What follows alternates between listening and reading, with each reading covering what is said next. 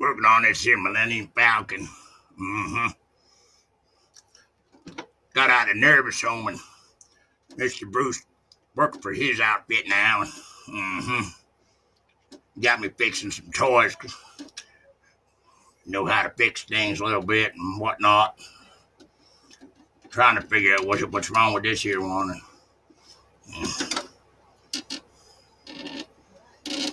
It ain't got no gas. That's the problem with it right there. It ain't got no gas.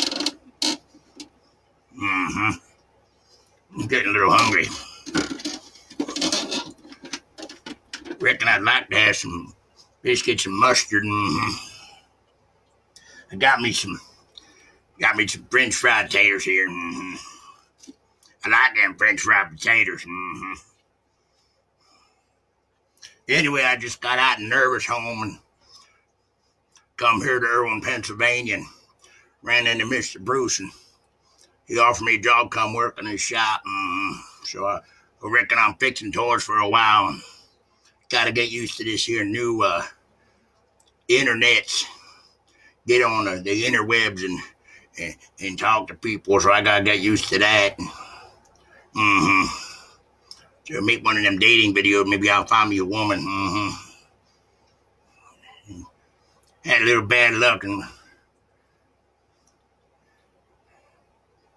done ended up out in the nurse home quite a few years. So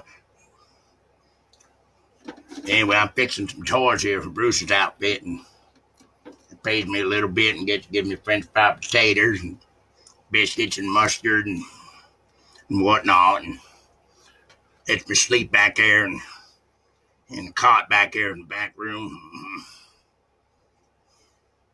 Anyway, that's what I've been up to for the past week or so, and that.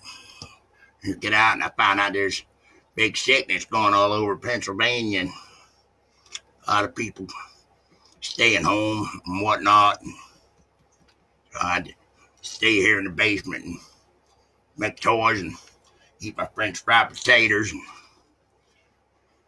whatnot. And Bruce's pretty nice to me, except sometimes he hits me with a rubber hose and calls me a retard. I could do without that. I tell him, I said, you ought not do that. But he does anyway. And that's okay. At least I got a place to stay. So just want to give you an update of what's going on and whatnot. Everybody stay safe. Guess we run out of toilet paper today, so Mr. Bruce, he done used some shop rags, and I accidentally wiped down some dishes with it. He wasn't too happy with me, and he hit me again with a rubber hose and called me a retard. All right, then.